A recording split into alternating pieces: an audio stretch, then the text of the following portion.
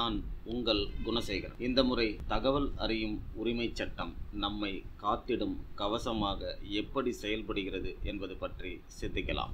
நம் நாட்டில் மக்களுக்கென்று எல்லா அடிப்படை உரிமைகளும் நம் அரசியல் சட்டம் அளித்துள்ளது. மக்களுக்காக மக்களால் எல்லாவித பலன்களும் மக்களிடமே சென்றடைந்திட வேண்டும் என்பதுதான் ஜனநாயகத்தின் ஆணி வேராகும். நமக்காக அரசு பல வகையான நலத்திட்டங்களை ஏற்படுத்துகிறது, பல இலவச திட்டங்களையும் அறிமுகப்படுத்துகிறது.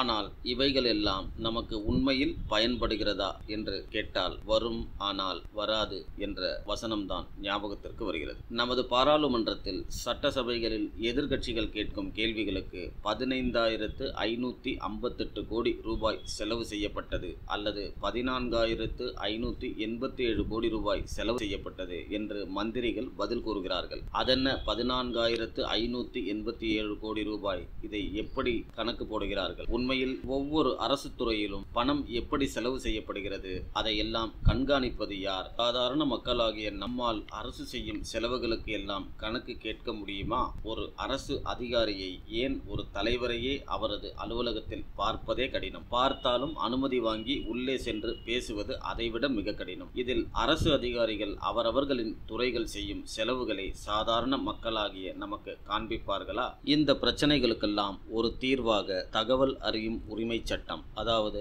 ரைட் டு இன்ஃபர்மேஷன் ஆக்ட் என்ற ஒரு சட்டம் ஜூன் மாதம் 2005ஆம் ஆண்டு 15ஆம் தேதி இயற்றப்பட்டது.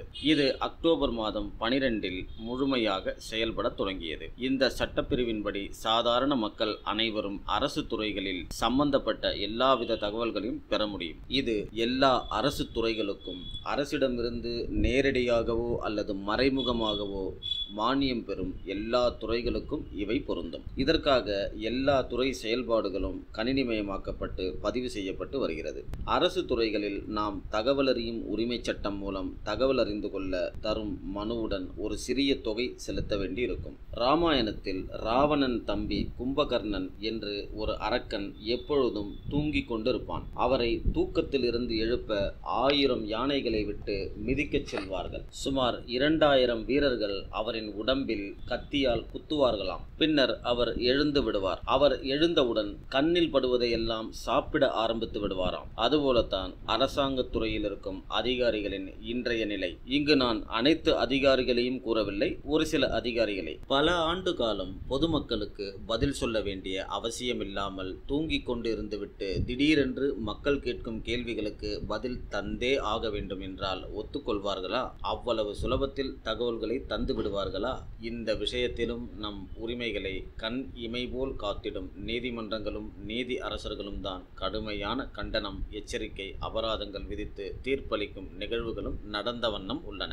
நாம் பலமுறை ஏற்கனவே குறிப்பிட்டபடி வெறும் சட்ட நுணுக்கங்களை தெரிந்திருந்தால் மட்டுமே போதாது. தகவல் அறியும் சட்டம் பற்றின நீதிமன்றங்களில் நடந்த வழக்குகள், அனைவரின் விதவிதமான தீர்ப்புகளை பற்றி தெரிந்து கொண்டால் மட்டுமே நமக்கு மேலும் சட்ட அறிவையும் அனுபவ பாடங்களாக கிடைத்திடும். நமது நாட்டில் ரயில்வே துறையில் சில விவரங்கள் தகவல் அறியும் உரிமை சட்டத்தின் வாயிலாக கேட்டு மனு செய்த கிரிஷ் மிட்டல் என்பவருடைய அனுபவத்தை இங்கு நாம் பார்க்கலாம். நம் நாட்டின் மொத்த ரயில் பாதையின் நீளம் எவ்வளவு தெரியுமா? நம் மொத்த பூமியின் சுற்றளவு போல் 1.5 மடங்கு. அடேங்கப்பா! நமது ரயில் துறையின் வயது 161 வருடம். ரயில்வே ஸ்டேஷன்களிலேயே மிக நீளமான பெரிய ஸ்டேஷன் பெயர் என்ன தெரியுமா? வெங்கட நரசிம்மராஜு வரிப்பேட்டா. மிக மிக சிறிய ரயில்வே ஸ்டேஷன் ஒரிசாவில் உள்ளது. அதன் பெயர் ஐபி. ஒரு நாளைக்கு 2.5 கோடி மக்கள் ரயிலில் பயணிக்கின்றனர். ஒரு நாளில் நம் நாடெங்கும் ஓடும் ரயில்களின் எண்ணிக்கை 11,000. உண்மையில் வியப்பாக இருக்கிறது அல்லவா? ஆனால் இவ்வளவு சரித்திர புகழ் வாய்ந்த நமது ரயில்வே துறை ரயில் பயணிகளுக்கு நல்லதொரு சிறப்பான பயனை, அனுபவத்தை கொடுக்கிறதா என்றால் அதுவும் கேள்விக்குறியே. சரி, நாம் இப்பொழுது தகவல் அறியும் உரிமை சட்டத்தில் மனு செய்திட்ட கிரிஷ் மிட்டல் பட்ட கஷ்டங்களை பற்றி பார்ப்போம். கரீப் ராத் ரயில்கள் என்று சில ரயில்கள் நமது ரயில்வே துறை அறிமுகப்படுத்தி உள்ளது. மிக குறைந்த தொகையை செலுத்தி குளிரூட்டப்பட்ட விரைவு ரயில் பயணத்தை ஏழைகளும் பயணம் செய்திட உருவாக்கப்பட்டதே கரீப் ராத் ரயில்கள். இந்த ரயில்களை பற்றி, அதாவது எத்தனை ரயில்கள் உபயோகத்தில் உள்ளன, அதில் எவ்வளவு ஏழை மக்கள் பயன்பெற்று வருகின்றனர் போன்ற உபயோகமான கேள்விகளை தகவல் அறியும் சட்டத்தின் மூலம் கேட்டு அவர் ரயில்வே துறையிடம் துறையிடம் மனு செய்தார். அதற்கு முறையான பணத்தையும் செலுத்திவிட்டார். அவர் பணம் செலுத்தி கரீப் ராத் ரயில் வண்டிகள் பற்றிய விவரங்களை கேட்ட மனு முதலில் சென்ட்ரல் பப்ளிக் இன்ஃபர்மேஷன் ஆபீசருக்கு வந்தது. அவர் அதை சம்பந்தப்பட்ட துறையிடம் அனுப்பிவிட்டேன் என்ற அதே பதிலை